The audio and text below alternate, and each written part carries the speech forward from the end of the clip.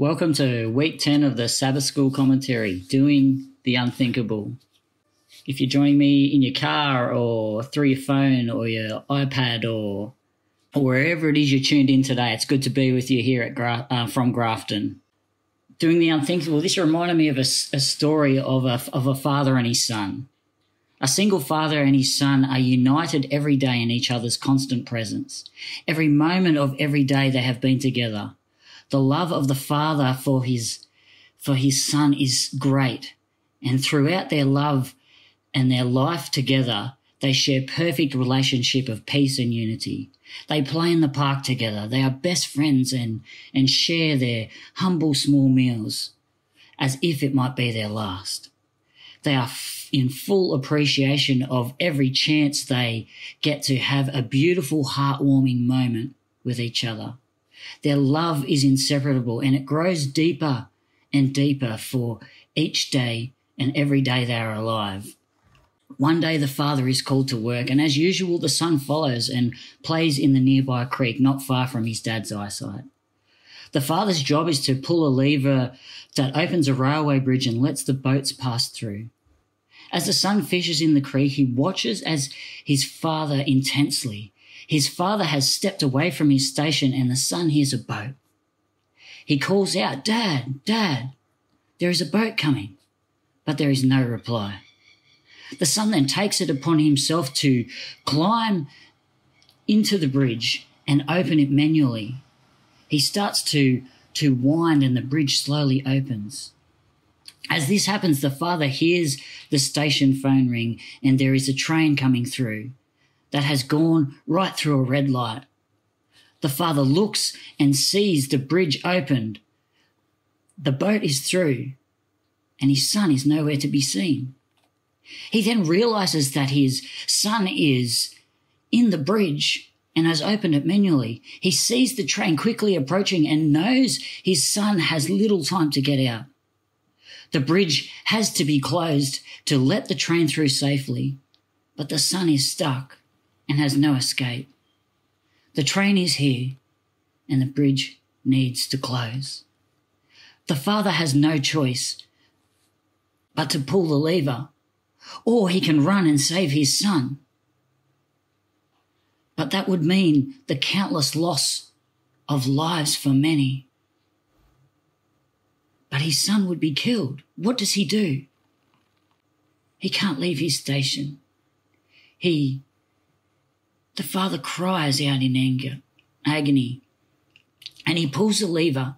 He races down to his son, but the bridge has to close, and his son is killed.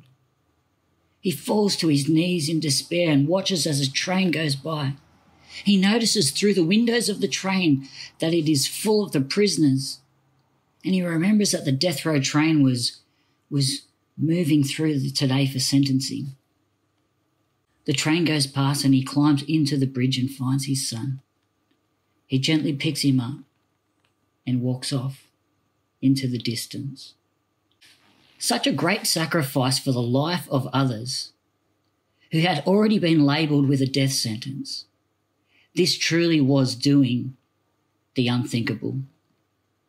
You know, when I first read the title for this week's lesson, all I could think of was the unthinkable things that I had done in my life. And let me tell you, there's been plenty of them. But this week we look at doing the unthinkable at the other end of the scale. We look at Jesus. Jesus came to do the most unthinkable act in the most magnificent display of love to reach the unreachable. You and me and all humanity completely lost in a world full of sin. We see this amazing act of love unfolded and told hundreds of years before it even happened. The memory text this week, Isaiah 53 verse 5, "But he was wounded for our transgressions. He was bruised for our iniquities. The chastisement for our peace was upon him. And by his stripes we are healed." It's beautiful, the translation of the New King James that is used here. By his stripes we are healed. The word healed is a beautiful word as you look into it a bit further.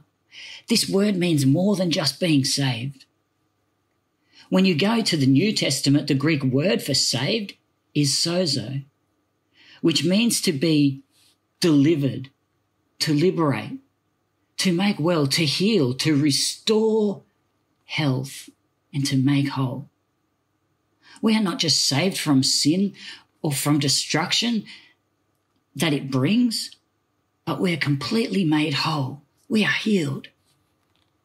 We are healed in, and God's desire for us is to experience this wholeness, this newness in life, in the here and now, which is the language that Jesus uses when he talks about the abundant life that starts now when you are fully healed and made whole from what sin is trying to take away from you. The lesson this week starts us off in Isaiah 50, and here you begin to see the picture of God's great love that Jesus faced in order for our healing. We are introduced to a new section of Jesus the servant, and this beautiful passage declares his devotion to a task that was before him. He comes as a teacher of men, yet he is instructed by the Father, as the Gospel of John tells us in chapter 8, verse 28. Then Jesus said to them, "When you lift up the Son of Man, then you will know that I am he, and that I do nothing of myself, but as my Father taught me, I speak these things." I love how in verse 4 of Isaiah chapter 50 now it says that I know how to speak a word in season to him who is weary. We think of that text in Matthew 11, verse 28. Come to me, all you who are weary and heavy laden, burdened, and I will give you rest. The crazy thing about all of this is before Christ came to this earth, the plan for his life was laid out in front of him in perfect details. But when he came living as a man among men, he laid aside his foreknowledge of all the things and was guided by the Father's will, as was given to him day by day. Ellen White talks about this in The Desire of Ages, page 147. When we think about this, it makes so much more meaningful all those occasions where Jesus spent time, entire nights in prayer. There's a power in prayer. There's a power when we pray and we can stay connected. Jesus had come into this world as the living word, the spokesman for God, and his mission was to comfort all who were weary of sin. His ears were opened and ever ready to hear the Father's will, even in the most difficult of situations, like in the garden where he sweat great drops of blood, dying in agony from the psychological torture of being full of sin. Jesus still cries out, "Not my will, but yours be done." Isaiah 50 verse 5, it predicts he never turned away. The chapter continues on with so many predictions that were fulfilled. In verse 6, the whipping of Pilate that was ordered by Pilate, the blows that Jesus copped from the Roman soldiers. In verse 7, the setting his face like a flint, which was fulfilled in Luke 9:51, where Jesus steadfastly set his face towards Jerusalem. In verse 8 and 9, screams of the Saviour's innocence, wrongly accused, but trusting in the Father. Then those beautiful words in verse 10. Who walks in darkness? Who has no light? Let him trust in the name of the Lord and rely upon his God. After a very rough week in ministry last week, I nearly cried at reading this verse. There are always times of perplexity and darkness, even for those who are set out to hear the voice of God.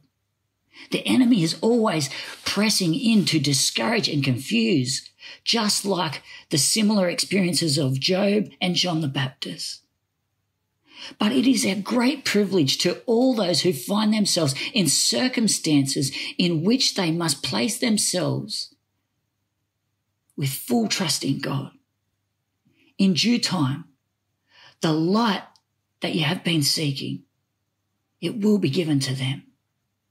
As we go into the suffering servant poem of Isaiah 52:13 to 53 verse 12. It opens up in yet another new section in verse 13 of chapter 52. Behold my servant. In this new section, Jesus continues to appear as the suffering servant. Within this section, we see one of the most beautiful presentations of the atoning character of Christ's death.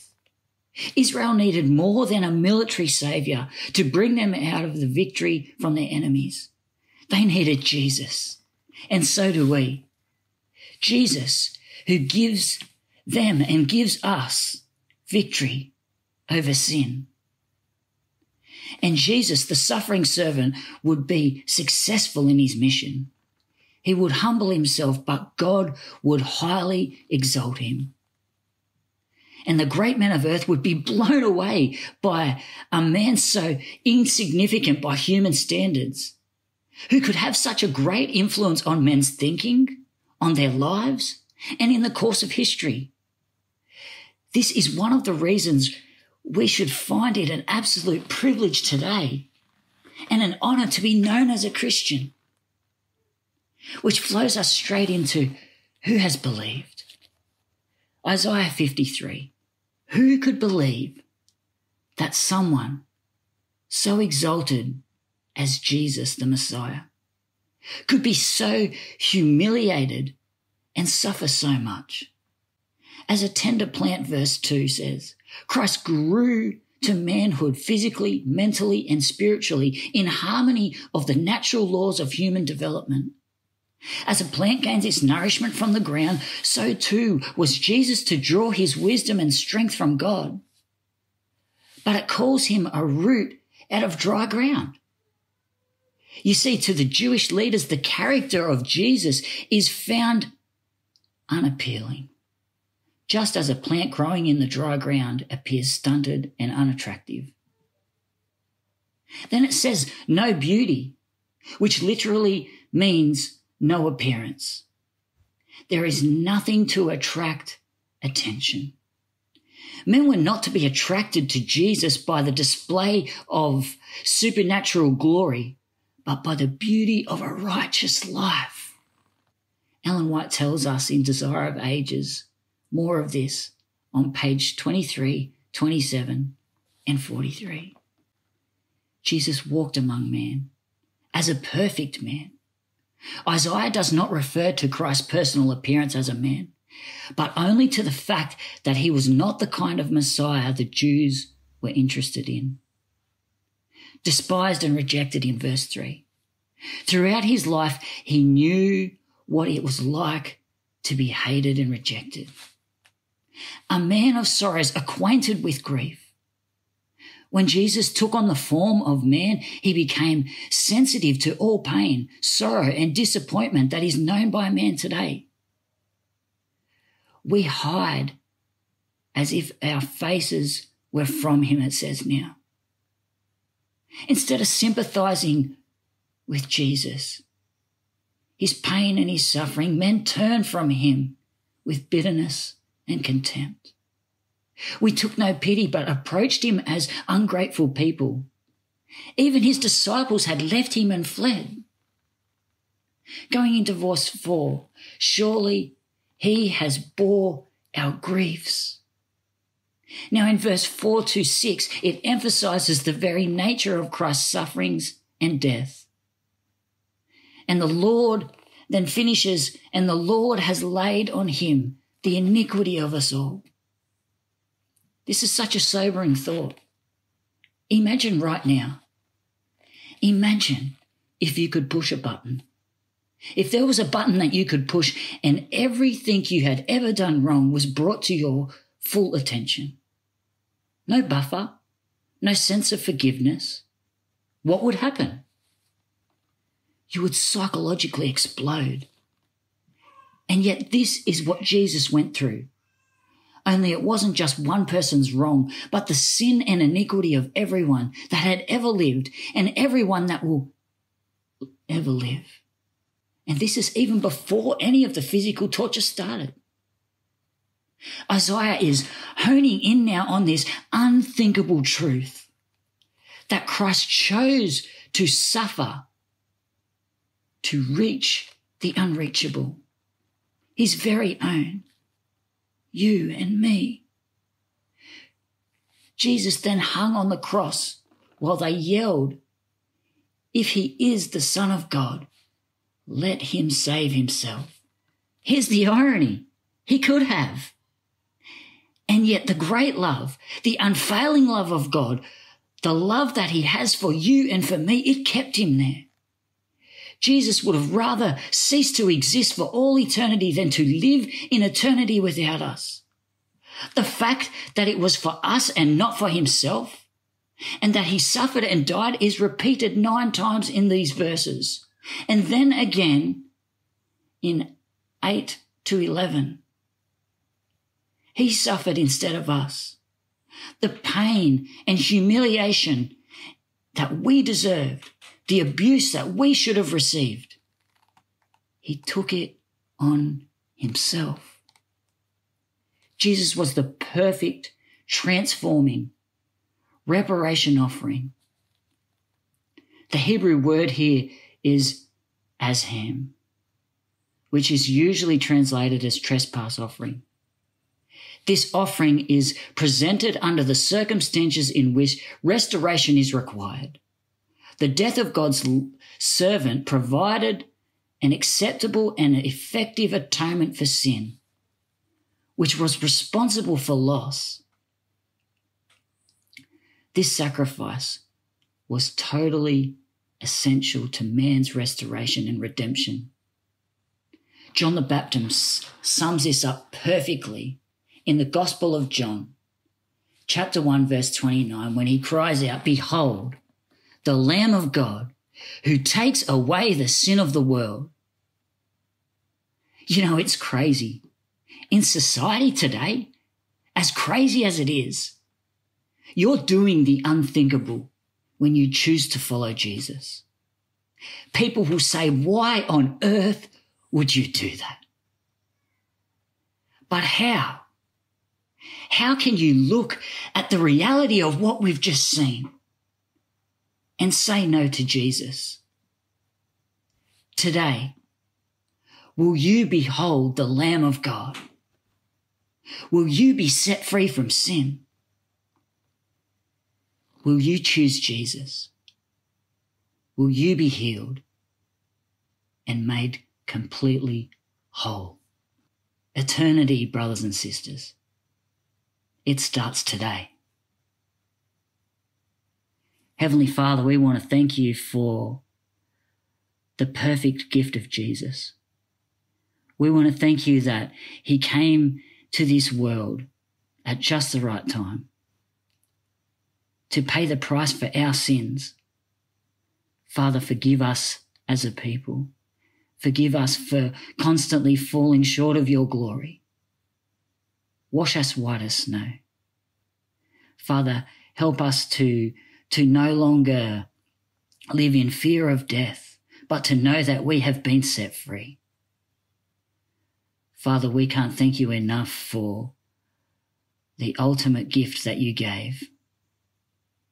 And Father, we look forward to an eternity of learning the science and song of your salvation. Father, we thank you today for Jesus. And we just pray that you will help us to behold him in every step of the walk in our lives to come. Father, we thank you. And we ask these things in Jesus' name. Amen.